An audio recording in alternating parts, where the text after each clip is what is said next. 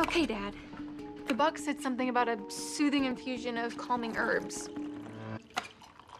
Anyway, it's a calm tea, and you need to calm down. How am I supposed to calm down? It's Erik Vaughn. Dad, Beckett is over the moon for you. So give her a little credit, huh? It's no different than when she was protecting Senator Bracken. Yeah, you're right. Oh, except for the fact that when it was Bracken, they weren't having a slumber party at a fancy hotel. And let's face it, compared to Bracken, Erik Vaughn is like George Clooney. Oh, no, Erik Vaughn's way sexier than Clooney.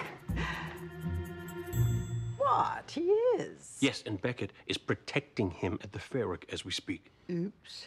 I was just reminding Dad that Beckett is a professional and totally committed to their relationship. Well, not totally committed. What do you mean? Well, there isn't a ring on her finger, is there? Technically, she's not really committed at all. Tom.